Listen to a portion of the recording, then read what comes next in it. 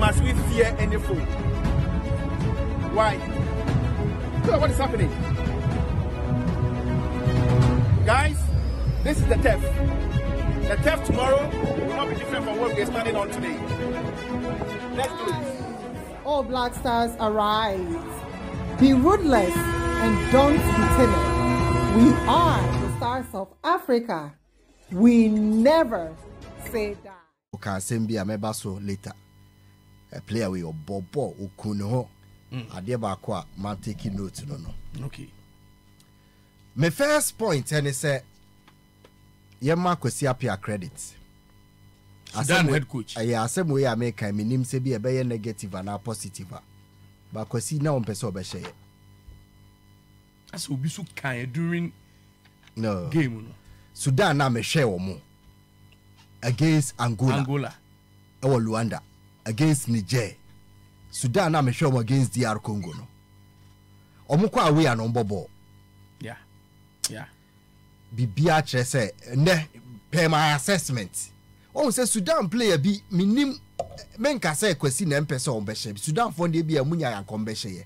But what strategy na o de koye na em so ka kire omo say omo nsoki nti wo hwe ya Sudan for ni lose as many as 30 over 30 balls passes omo pass maye na omo san run back wo hwe game na analyze na fairly omo jibo na omo pass ma omo hu nko animu omo hwe na pressure wa animu omo timi pass maye as a error pass now if your master fall back because man who chance how munya in there and I share Black Stars now you're more vulnerable from 80th minute and I show in this game yes if you for the my pay strategy goes I share after 80 minutes you know it's my first impression of the game they say Sudan for no they didn't come here to beat us no more pay 3 points say come pay 3 points come be the Angola here you know yeah sure that is my fair assessment of Sudan team. And I think Obia or share game ni bibia share attention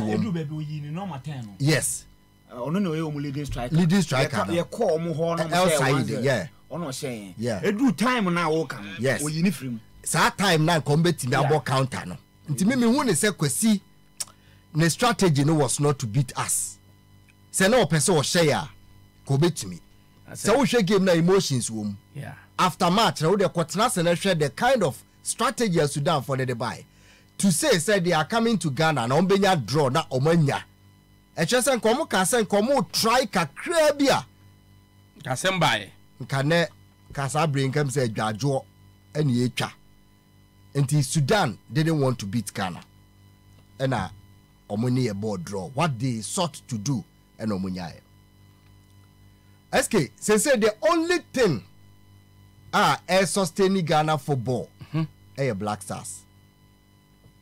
Usa. Yes.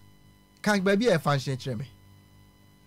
Didn't you nyina ye the day na nyina that said apart from list to more omode friend say by force or dobi dokotoko. Why no betra sea or say we analyze Ghana league na nakoma wom. De nyina ye hia GFA president minister omu nyina ate wodi bi ne say bibia ni wa ekuta Ghana football now apart from Black Stars. The Black Stars is the only team ekuta national team no. And I think so we need to emphasize say we are a team the only thing just a Ghana born the leader so Kenya Black Star. The only thing ekuta ya Black Star. That is the only thing. Local Black Stars no, you can tell me one thing a Black Stars in Niwa a bit me puli nipa e puli. Baby, I know dear. Enti eno na ama ye nyina yete ha asem panyifo ne bebre kasasa na ade ba ko so eme won pa ye the sudden realization say as a Black Stars team no eske yenya adwuma na dike hwehwe ni mu no the sudden realization say as a Black Stars team na enye okay what was that no all of a sudden as a nanse na enye yenko kasanche players no na ti oh yenye nipa ye honest that's settings yes I say all of a sudden I realize say as a bad 3 matches in the last 30 matches Black Stars and winning over 5 30 in the last 3 major tournaments. Yes. Oh, they'll come home 30 matches. You're winning 5. 15, last 15, you're winning 2. You can go back to the last 18, so. Hey! No one check it. Last 15, you're winning 2. Mali name Madagascar. The last 15 games are Black Stars. Yes. You're winning 2. Friend say, competitive games. Madagascar, Mali, and the Central African Republic. Now, what I show my coach the boy. Yes. And Ukraine said 2 can be a fancy 16, and you are winning 3, but 15, you are winning 2. Wow. There is a sudden realization as a players in Nkuamoho. No, more bia nada obia. Ya yankora okroma o. More bia nada obia say. E ka ba ya check. Oh, that be so obia no kwafo a. Enye na team ha say. No me can say bi. Dabi. We are no kwafo a. Nya fe na obeka say team no as all of a sudden rantani. Dabi.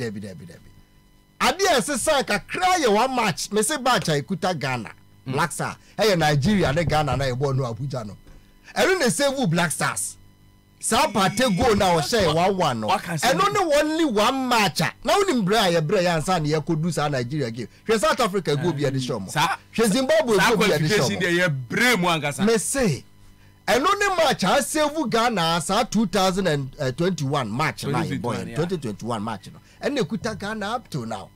Nti and I'm a friend of sudden realization as will be any about the one say I feel the team no Black Stars team no I say check so the graph Juma now is scientific who made that will be our Kuma and also the matches na go and only I go through the sinitras ya I said and you are na the power Chroma ye players in Kuamo that be I say check Mr. Wa open your Black Stars list of 30 matches ayabono. Now show the last 4 tournament ayako. And then I say, and no ya na ka bi ato amena na e na obi eye dede kwanye. That be. Oba obeto aso. Ma me nkwa ahoma no so ne former Black Star player. Charles Asampon ba ne Taylor. Ka ba me wie ya kare pa na ka me kopre ko. Ene Taylor nyabotre I mean, what you encounter? Hotel buy was so one Casawi. I was so Casawi, and all some so go. Oh, and some capa, so no Tiffy and night. Tell you, Manning room, young comrade. Tell her. Bibia fine there. We have a And tis say, oh, Black Star, pan. A dear panny and yamwa. Boys, ni bit me, I hear you, man, mine. Now, this year, revelation crowd, Obama, they are 200 dear. As I try to the last 15 matches, Ghana we need 2 pair. Tell her what is wrong. They come and here at you for him more studio. I am boss Oba. I am sure. The American say Black Star tune that was here. It is a Chima and it does only so. Oh, the whole world, any Black Star because of. I say at times now that the Americans say we say, so who you first level now bench, who two arenas who now will be out betting about this game, who you coach, men can't also you coach because they mean when say team Bia, team Papa Biano, the bench, a good saying the starting book, but Black Star and this the Black Star who say ye will be free more, not the rubber piano. Ye free will cry better since your buy. And now they are talking me your coach program or what pie the selection now. Main cousin selection a new by the war when new authorities or Kasache players. Because all Saddick and Kende and Kevin go. And I only board and so was I never be home. Because I know share they're not all striking my crime. Never named the striker my Jordan no striking. And I always have a behind that or that 7 on your striker. So I just yes. Well, who coach you know say we need the war or ship players maybe say or black and son when you're good good team. Ebi ni Otuado because why no say you are no pen or person but at times na untie no hwe the air course or man because some players are who that they are playing do ma do bobo they be some players we are e ma sa results nti die na sequence say ubetimi atisa won sa no kakra mpa mai because me Otuado bobo a me information obo because board o money na musa na e dia pon yenya gwa fan che gba kwasi afia be boy we yi obi film no obi ba hwe dia ni pa no be ye o park no so adia there me na me kan say kwasi afia better than Otuado na nkofo bebe nti ase on beti ase ne amomo wo say Otuado na wo no onye coach a e was say dia ni to no so because the Casa Crash is also a good coach. So, because the Casa they are the Casa are the and now training interview beside say it's a striker be a bit more striker be annual. So I say now your coach now say Oshe Ghana Nipa Bebu Premier League say what Ghana have crumbled. Well, that be I can't say we say one year coach or one Obia or viewer. I would do players the fee say ebi na onyano because me na me ya say ye coaches no ya ana you hu the help so me fa blaster na me hu the help especially ye boys no mo start premier o ha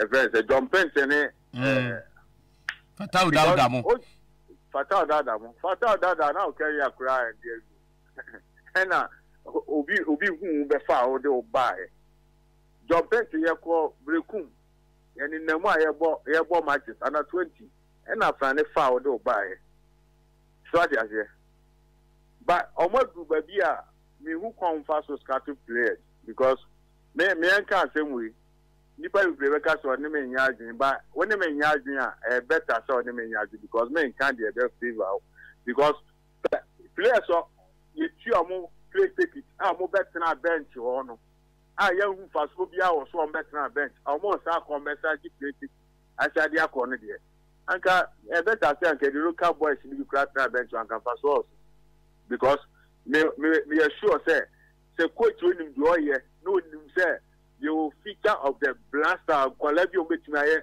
blaster here anka Hansa has a folk Hansa munya also you you back to no better bench because I'm kwala na kwala bia e was say dey ni two omo so so ade ase but we nim sa na ma ni nyina we nim now share your blaster bobo answer hwe inform obi a se e pe wen Asambo omo bobo ni say as say Asambo yeah they say who share the wheel and you my ye table no the aye and your fixtures aka who GDS Ghana be qualify. Oh, GDN say obi anywhere or Ghana ni a focus on GDN but me GDN dey NCP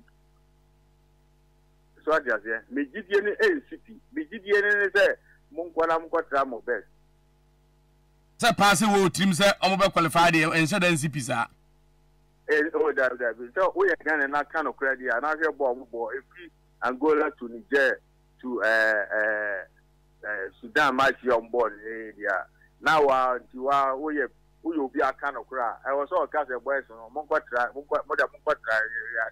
that never can because one airborne a individual football or so she boy na airboy the chances of mukreti here any ba coach be na o gina wa catch boy say munya abotre na goal beba ebi ni wo na ye coach adan boy ono chichi boss ne ba and o here ya Kasela ma yemfa unsi ha na say no problem na nkasa akoye say the okay players na nkasa individual play ni do so teamwork ni ho ye coach ni so enkyere bibia say onne ekita team no a o coach Yebeto aso ewo Angel Sports Live so Charles Asampon Bania Taylor no so de ne de abewom exactly 25 after 8 and then you may gusu tin konwa yi so na ye die ayawo oba ya meto aso a na meka say de me wonwa pa Ghana fo bebre wo hwe nura internet so a na ye e wo se mrante ne yetwi omanim da be na wo se mu se mu twi omanim hwe me se mo pa mo nkofa soja fo no moto zamena no ye se na Kenya nipa waka zamena mo mfa meto ndia ka we uma po it me inspire mo nka oma po ni kede oma 37 na ka soja fo be ma camp ho enya oni soja fo na da ho enye dede asem eno kra still inspire dia adru no enye dede asem both solutions ni eden both solutions enye se obi na be ka solutions mu ni anya twum na ase na me ka sa ase nura nko na Black Stars ase all of a sudden na ye kasa kire mo mbehye dabi aso ye kasa kire mo ne mbehye dabi nya ne as I say ache essay atra ho a deep seated problems beyond talking. Hey, yes, problems now Black Stars no beyond talking. So kasa kire mo boy enya mo sometimes yes play enya you cannot beat nature.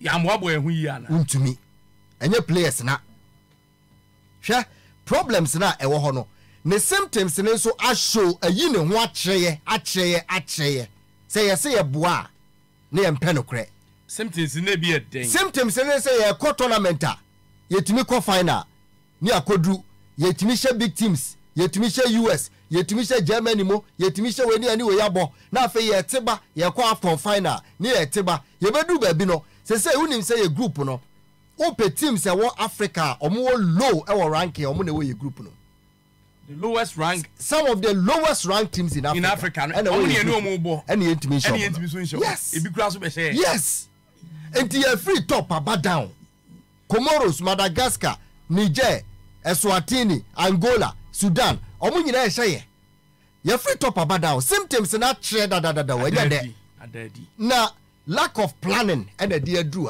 proper one and yet de yan kind of crunch me say opa kofa military commander Napoleon Bonaparte bra so make us anche Black Star players enye ye kofa CDS ba kra dabi dia drew no nya kasa Ghana for no asem sia ne ena o kasa o kotiatia ma na okoye bibia ebe change enya na ye ya ka solution wo ha nti mete enema bi e koso ase emrante ne dabi enye obi na nku ne ho hwe mesha ade ba ko me point a chew se national team bi okay edu ba bi na omo ko form pa me pesa me ma ho problem no pointers bi who se national team bi edu ba bi na omo kwa apem ase bo no mo pe aso mo mpe ase omo ntumi hye team bi na mo tu skagu a eya ade na oman no there are two solutions omo resort to okay minim sa obehu a national team no omo bo adu ba bi ase omo apem omo bo enko biem players ni bi omo bo ache enye yie oman no betimi resort to two okay one oba Africa dia generally no global ya ye two Africa one Africa you two okay because global year one yes by Africa had there national team na boy do abi na enye yi a na omo so pure mo nyina na omo dey under 20 omo start yeah okay yeah it's true omo bia national team na do ba bi na enko okwa no do pick na sane na ye hye omo tumi wene matches a minim se listo ubetimi atire me kana se atiwase pa na omo reso omo ko under 20 under 19 20 21 and 17 na omo ko pushi omo nyina bi abe en block na omo de be 10 and 15 e de aba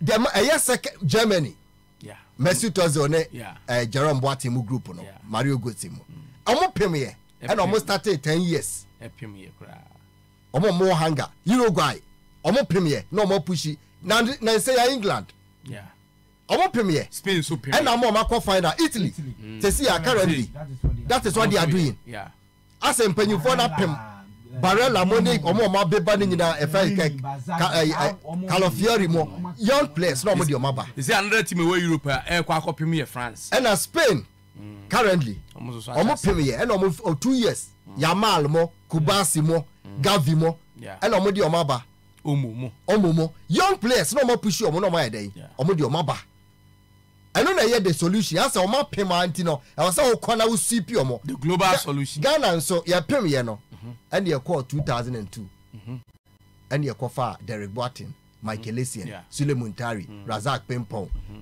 John Penstel, Razak Ibrahim, John Mensah omo nyina and ye push your Derek Boateng ye push your money na ye de omo ba omo na gina so for 12 to 14 years it's true omo ba be go na no and ye ko pushi under 20 the demo and the sustain kakra e practice so ope ball na udi ball achi na wo ye analysis of football that is how it works that is the only solution there is second solution no exclusive to Africa because Europe the omo nyina ball local league local league Uber resort to local league as a players now from foreign now I rely mostly on your local league. Here you have two solutions. Yes.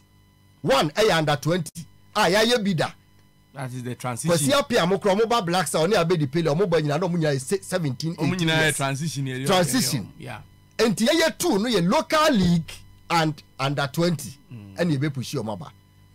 Two solutions then you way. You see Nara every president adane scout me say Ghana no nipa me ya wani ya wene one match ye so Ghana ntime wene me ma say eye day from 2017 Black Stars eye day from 2017 2019 AFCON 2022 AFCON 2024 AFCON ye free yapem the only solution globally is say after the over supi omo nyina de ani eden now I resorted to under 20 what build it from under 17 you be sure omo 1 2 3 but omo kwankodru tournament no man experience na being enti kan na ye bon ye wo be 10 bi omo free under 17 under 20 and a local league say no anye yi anu aba Egypt Sudan ye de ombo ye local league na de bia omo de ye Angola ya under 20 new set Sudan ye local league Niger ye omo under 17 under 20 obi a ho na rely Egypt no rely on local league but then ye two solutions ni na ene meka say we host wotena ha da bia but 5 best under 20 players in Ghana now obami ntimi mu betimi abo Black Star list to na we analysis but 5 mame obami nyami ma 5 under 20 players asema to ye ti senka enye hwekura ti senka 2009 no bitimi hata na ni bo obo Dominica di ya obebo Ajimambadu obebo Samuel Nkum obebo omungina no chiame 5 mempe 10 because you push you see push 10 to 14 when was the last time who Ghana under 20 team so more go together they who they say na say enti me say ubetima kofa Commander Hill abetiatiem the solution is not talking it is not the players no it's proper planning yapim two solutions ni but 5 players and now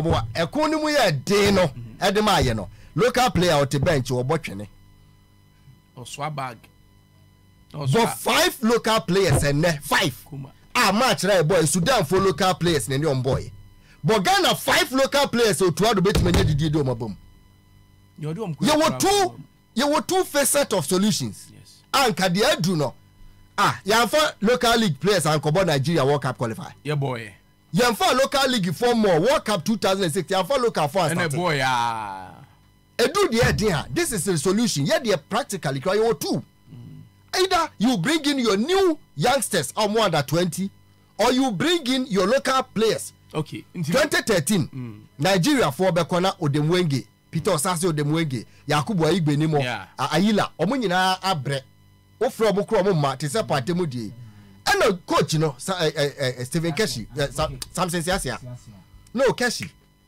anameboa Keshi Stephen Keshi the boss eno kofa Sunday mba Godfrey Obuobuo na new players Kano pillars mo no de omo bai Zambia local players omudi ekweyi mayu Kamone Konkola Blade players omudi ombai eye tried and tested yapem from 2017 yapem and yapem 2019 after yafimu round 16 enya kudu akwadro say listen are you building an under 20 afenna ma do you have a plan afenna ma fa oba enya say hwe asama wo ba ka no ahu who said this set of administration by list who dey be out here every day yeah under 17 call up under 20 call up no ba be kire we obo sa team we oya sa team meaning yemfa opepa select players me there obi antimi me deceive me say Black Star players o mu here motivation abi players no mo Black Star no ba bia me di be si ne say under 20 yeni bi to assume fancy under 17 yeni bi local league yeni bi yeah entiemu ye de no we mo na ba rely on so omo so nim say we dey afo bi free some matters aba wontumi e bi kura de omo hwehwe o training wontumi nye ono a yeah enemu ye de no Sudan na one neighbor no local players na one neighbor Niger na one neighbor no local players also for local player bi bra no me ye change ma we eno so emfa uso ntumi eno amfa for 120 mo sa mo panyin for no mo di mo ball anim ne say obi a ya de o solutions ena Ghana asama ba yesi ye bu ofu ye players no ya kasa o manim say wa ke to kra ku say wa wonyo okofa wan na ba players no mo bo no they know say you don't have a solution and how can some yankwala ke to akofa Corners don fa ba amfa akofa Kingsley Shindela ba me say we obi a wonim ball mu a you will not sit down for people to deceive you. Yeah, sure, it's true. Black Stars team na from it's like a graph. If you World Cup qualifies, if you AFCON, and you have bad down AFCON final winning, and you have final, and you have semi final, and you have quarter and fourth, you have quarter so bad 3, and you have quarter final in 2017, and you have round 16 in 2019, and you have 3 more group stage in 2021, and you have 3 more group stage in 2024. Yeah, and as I say, you struggle to qualify. And on the a tried and tested graph. Yes. A true representation of your performance. Meaning it's a diminishing returns account. I had to say cancer account body no. Yeah. It will manifest symptoms never manifested. Sure. It did you it took me for one day. I met Lassie. I say all the motivational speech put me now die football da. Kasa na me koka. Me say me show be or share say table Lassie. Now person Jimmy D say on me say ye ho tre ya Benji wo a shot to be or some do say Ghana goes to the youngsters for AFCON 2002 some ko form ne dey omo fry omo ko ekra yi ko for free mo no omo nyina ye entirely 2001 under 20 yeah ye promote over 13 or 14 how can you imagine 14 15 players how players na promote to omo including John Penson no omo na boy ya be see 2014 World Cup yes eno so aye na plan eno so na adwuma wie na adwuma wie no obi na ye sa plan no to aso ena mo ye selection wo kroma for under 17 a mo dada hwan na mo re official under 17 players na mo from 2019 no you say was 2024 5 years in yaba omo how many years 23 omo bo afa no omo machi omo bo Meteors man ye bo Black Star bo omo wo he because mo dey business enti mo friend collapse ne say players ni be enrich om CV obi a ye collapse bi ato ha na mo kasa e player we obo ha we ada ne amfre we at least mo Sunday Black Star squad don pacho mo fan to TV so mame this year Black squad no to TV so ma no another critical thing they say there be amekasa football na ye bono dia ma Ghana yetimi ball obi a omu muntari ni apia mo no ya win a trophy there but we could win 10 games oh yes na ani age eno na ye pe na ani je ho any game omo ball mo ho saa na no Michael Essien na tested an interview with Fentuo o say ball na no mo ball no oni muntari match any Morocco ball AFCON emu ye den 208 no na free kick no mo ko bona ayibusa ne say I will come back to this Fentuo busa ne say sa free kick na wo boy a muntari de ma wa akobo shey asemo rehezi ya because bia wo fop no say there be on neda on na ball from under 17 under 20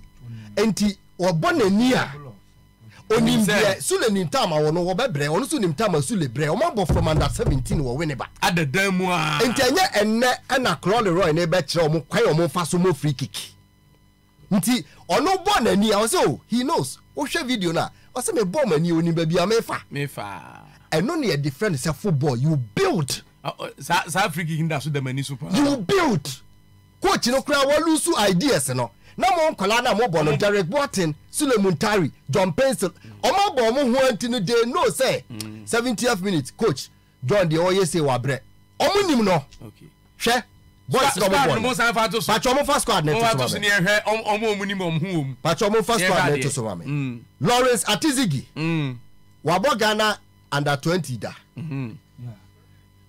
2015 Ali Dusedu omo any Ghana national team da and junior teams, you know.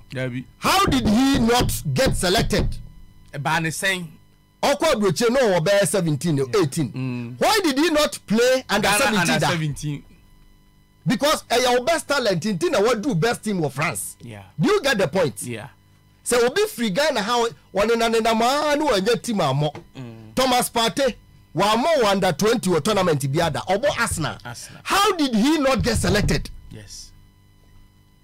Mohamed Kudus obo under 17 bako 2017 Ibrahim Sulemana obo Kayari beboa omo Ghana national team biada o free ha no na oburu 18 years adenti na wanya under 17 ye net na ehu no Gideon Mensah bo under 20 and 17 yeah Elisha Usu wa mobida and Asuniema with all the talents Ghana and Franeda I under 17 Alexander Jiku wa mobida Antoine Semenyo wa mobida Wolocott wa hia kuro ikurada Frederick Asare omobi obo under 17 yes Jerome Opoku Isaac Afo Abdul Mumin bo under 17 India 2017 India okay yes and Fatah Ushaku there the most prominent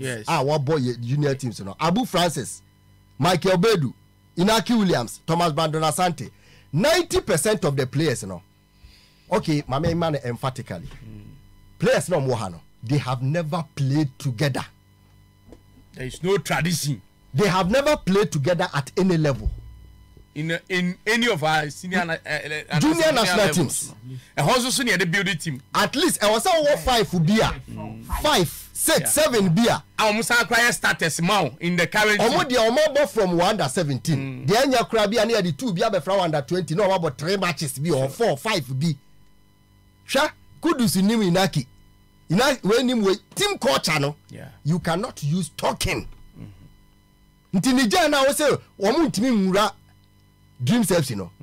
It is not the players. We don't understand. We don't seem to Mama making this point. We don't seem to understand. It is not the players, the talents. And yes, our individual players. We bought West Ham, we bought Arsenal to put your mutu. That be national team. And now my just a crowd for more about Papa Besai. It is not the minimum you're for your ball. Why do they do this? Your talent, no. We are sure saying to the best of talent in a winning World Cup. The best of teams. A team. And yet the best of talent in a winning AFCON. It is the best of teams. Sure. Cote d'Ivoire was supremely talented than Zambia in 2012. Yeah. It is the best of teams. And you don't go and say you play for West Ham, you play for Leicester. There be. And then the Sanka Razak Pimpon. Go in your World Cup more. But it is team. He knows the player from under 20. Yeah. And he does synergy na wo mumu no. We a coach up so be Bobby. Ya na me referee sa do ko papumpo no.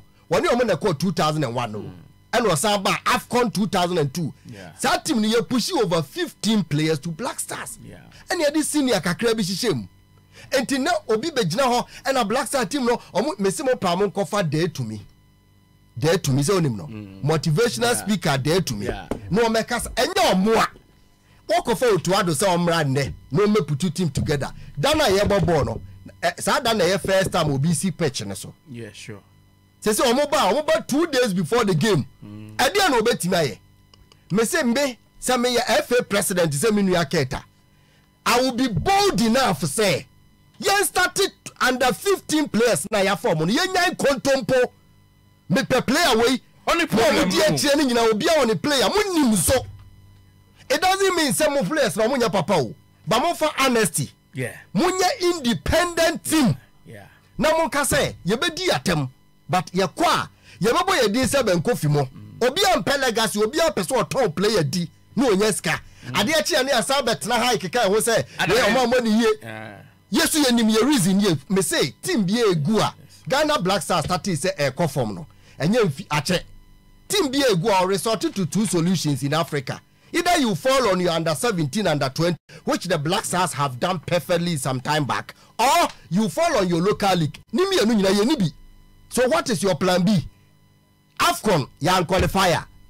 And news because me say graph no, it is evident. Me bon pa say be qualify. But I didn't know that hono. And young contemporary Ghana for I see a cast tier players no, you chew manim. Among fun tiers yet. It is not because you have best players. It is not. It is because you have the best team. The best team is not built with 2 days by a coach. No one for Brandon Asante free ha. One for free Germany. One for free Turkey. Just a what is so be any more boy. What do you say? All ball will broach the lazy man's approach. Lazy man approach. And Tianua now over recycle about 1 more 2-3 games. No, you know. Now the for Fraba. Walk over Konizofa. Walk over Patrick Pfeiffer. Walk over Bedu Schindler. Oh, me se kwakaya brofu players na form odi o mabano. Nation number of players o mabo mo ntimi am 10 games. Na fa compare John Penstiller ye fa no onye extremely talented, but because he was playing in a team aye grooming ye no oboya for 12-13 so le ball 14 years Michael Essien ball 14 we mu ball say wo ho no nya Prince Boateng bi na oye talented now na be shim. So it is not because Ghana will produce Ghana can build new clubs build new clubs. Build it first. Start. Honesty. Collapse. But before we deploy the team. Honesty. No so ye di o ba. Any mom ko jira player bi ani mo ko kasa. Honesty na ye di because under 17 years shedam ni afrefre ye team. Me say enya kasa. Eni ba ku ni teams be bro 9 enum. Ya collapse bi a ye te ha. Team ba ko da bia o player wo mo na ye good o ha. Ya so Ghana ha ye nim teams a omo ye football. What you say? And this I did in a Ghana for your penocra. Maybe say that be our person who cannot create Ghana near. O come ye new atem. Yeah. Results no de meme wa abotre for 10 years. Me train Ghana for beba de obuama. And they did mo yena. Black Stars. Mo cover last 30 games. Mo cover last 4 tournaments. Na mo nhwe ni nyina. Mo fa ye local league. Na mo fa ye under 17, under 20. Mama mo solution say okay, mo si team ne nye. Mo money ye be sake mo. Mo hwa na ko fa na ba. Plan bien yo. Uni plan. So man ni pass mu nyo no. Udwa wo se ho. Anu tin ye da so ha no. Ye kwa akofa abrofo ni bi. Ya te ba ku bi din wo ha. Ya te ba ku ya adwen ye say obi ni mbo me se yesia mo time say na bi bobo wa bruchire o. Sure. But wo beba no. Nkura ni mo ho ntu ko camp na hu bonding na. Wetimi bodo mensa asum. Wetimi ye say. Etu unye so exceptional. Se wo no unye exceptional. And I would mean follow within that team no subculture na culture na o create a lose yempe win na yepe omo culture na e dia show mu a wa form ho na fofo hwe team building udim de enti e da ha ye tete ye dodo e ho list o betima ba obosia obetima ba na bosia dike be enti niam bi o hokra na e din say dike aba obosia obede wo be cover no campaign na ye betna che me say yanko back to basics a mon cover day to me na mon cover Mengis Ken Munkofa Commander Napoleon Bonaparte Emperor Prophet ahudu ejina Gordon Gorgesberg Munfa Prophet na mo meye dede say mo ba na ma ba be kasa ache enye omoa otoado ntimi for 2 days emma mo born na Michael Essien mo bono mama from 2002 2009 egu anu akọ ayede anu akọ for local players ena woni bi ayede anu akọ for under 20 woni bi nti wo ye dede atre wan abusuafo a mo hwe